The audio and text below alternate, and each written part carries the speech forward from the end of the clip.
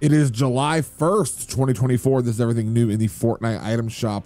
You have the Vault Boy, Mecha Team Leader, Rainbow Royale, and the Boundless. All the superheroes are back now, guys. So that's always fun. One of my favorites, I just picked him up yesterday, Joey Caliente. I actually really enjoy the Spice Slicers more than anything else. But those are all brand new. Those just came in the shop. I do believe they're brand new. Yeah, Chapter 5, Season 3. He's a brand new skin. I just didn't have the new thing on it yesterday. What else do we have here? We have the Entranced emote.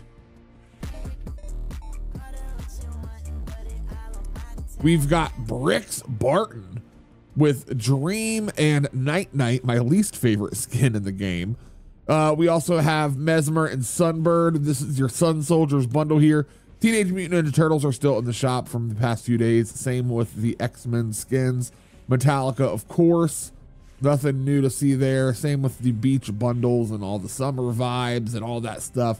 Nothing new as of right now. And that actually looks like it.